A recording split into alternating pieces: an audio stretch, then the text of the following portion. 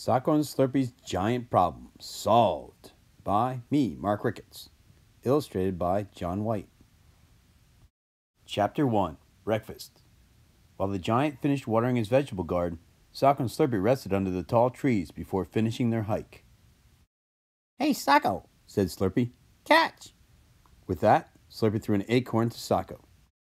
Socco got into position, watched the acorn, reached up grabbing it with his hands, and then pulled it in towards his chest. "Nice catch, Socco," complimented Slurpie. "Thanks, Slurpie. I've been practicing every day," explained Socco. Then he added, "It's important to practice again and again so that you get better."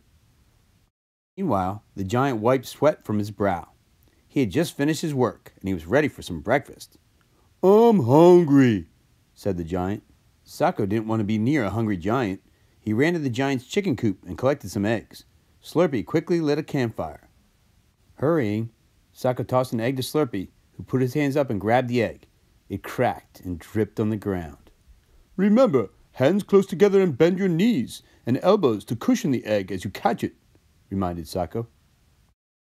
Socco tossed another egg and Slurpie caught it perfectly. Slurpie cracked the egg on the pan and began cooking it. Socco continued throwing eggs to Slurpie until there were enough eggs for a giant-sized omelet. "That smells great," said the giant.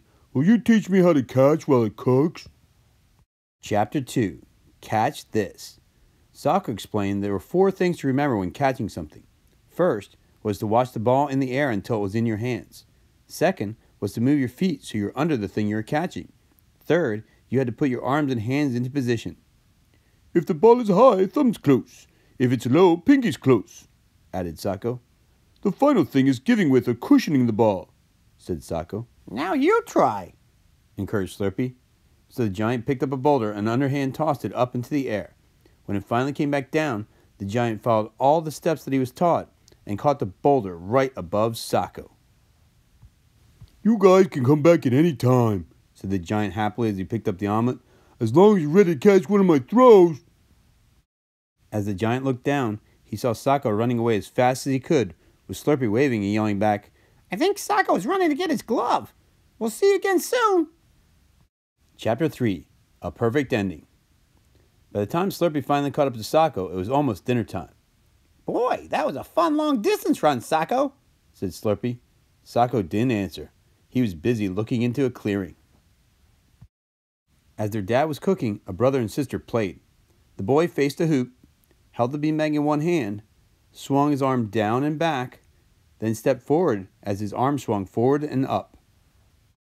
He let go of the beanbag right before his arm swung even to his chest. His arm followed through as he aimed. The beanbag went up and then down. It landed with a plop just inside the hoop. "Ha!" said the boy. "A point for me." Not to be outdone, the girl threw her beanbag. She added a little more power, and her throw landed in the middle of the hoop.